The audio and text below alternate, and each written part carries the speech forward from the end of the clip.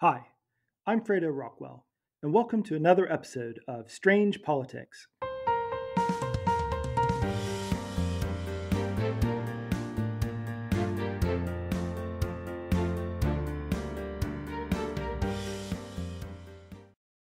Let's start with a quiz. America's first National Party convention to choose a presidential candidate was held in September 1831. Can you guess the party which held it? If you guessed the Democrats, that's a good guess, but no. The first Democratic National Convention was not held for another 8 months, in May 1832.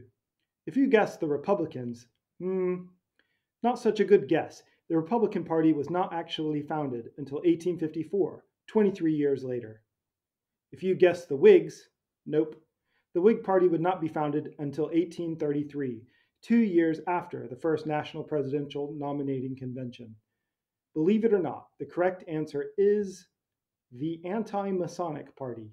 And yes, this was a real political party which, even though it ended up as an abysmal failure, was briefly a potent force in American politics.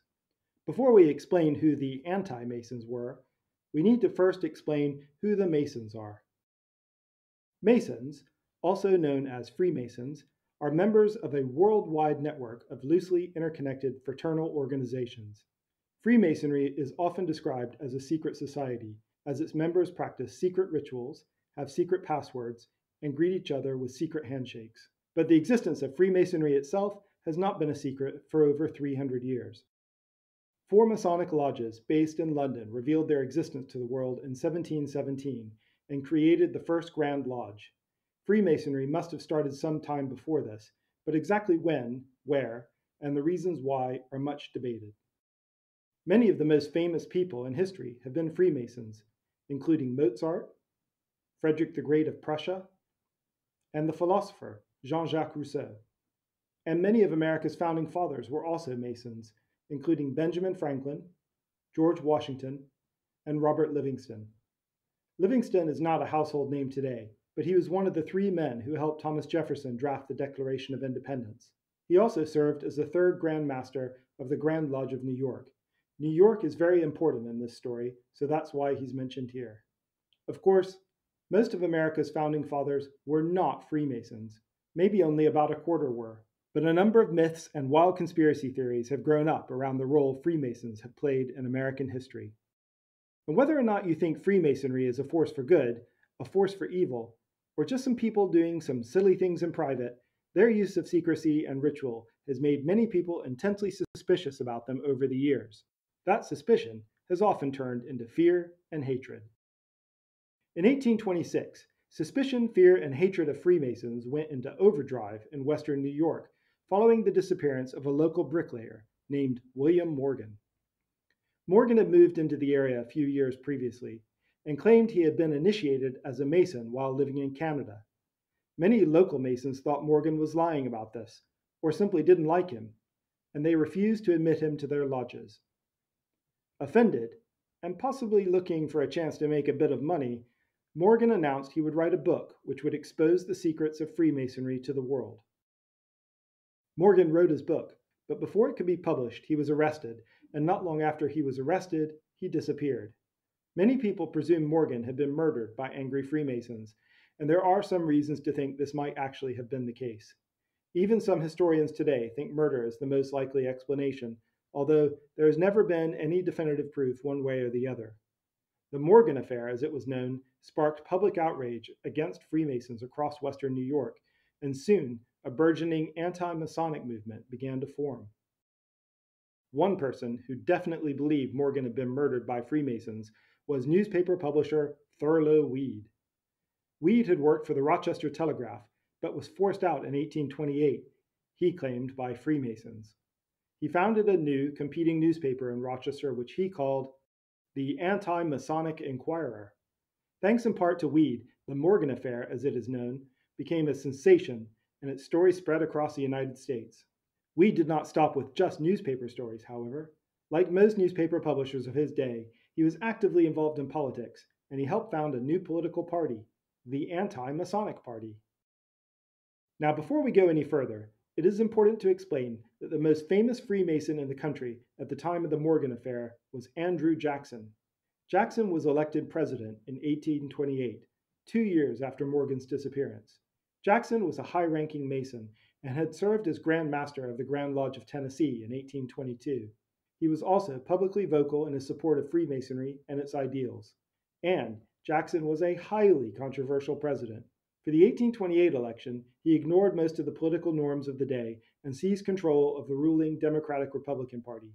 He then forced the sitting president out of the party and beat him.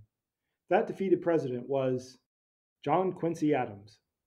At this point in American history, party politics was much less developed than it is today. Parties did not really have official names or leadership structures, but the process of developing a much more formal party system was underway. Jackson's faction of the Democratic Republicans coalesced into what is known today simply as the Democratic Party. Meanwhile, Adams and his supporters, after being kicked out of the old Democratic Republicans, formed a short-lived party initially known simply as the Anti-Jacksonians. But many of Adams' supporters, especially those in northeastern states, instead turned to the Anti-Masonic Party. The Anti-Masons did not put up a candidate for president in the 1828 election, which Andrew Jackson won, but they did win 5 seats in the U.S. House of Representatives, 3 in New York and 1 in Vermont and 1 in Pennsylvania. 2 years later, in 1830, anti-Masonic candidate William A. Palmer was successfully elected governor of Vermont. While in office, Palmer attempted to make it illegal to administer a Masonic oath and tried to force the Grand Lodge of Vermont to disband. The 1830 elections also saw the Anti-Masonic Party increase its membership in the U.S. House of Representatives from 5 to 17. John Quincy Adams, not content to leave politics behind, took an unprecedented step for a former president and ran for Congress in 1830. He won. Adams clashed with the anti-Jacksonians in his home state of Massachusetts, however, and switched his allegiance to the Anti-Masonic Party instead. The Anti-Masons had political momentum and a former president in their ranks. For a time, at least, it seemed like they were going places.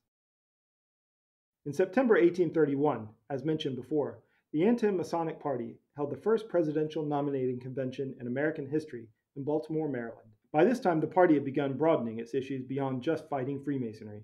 It supported government spending on infrastructure projects and erecting protective tariffs to limit foreign imports. The party was still interested in trying to stamp out Freemasonry, but, especially with former President Adams playing an active role, it became increasingly focused on defeating one Freemason in particular, Andrew Jackson. At the convention, Adams encouraged the party to nominate Richard Rush, his former running mate from the 1828 election. Rush might have proven to be a very strong candidate for president, but much to Adams' frustration, he declined the nomination. After failing to agree on any one candidate, the convention eventually settled on William Wirt. Wirt lived in Baltimore and was attending the convention more out of curiosity than loyalty to the party, but he had served under Adams as Attorney General and seemed like a good choice, at least on paper.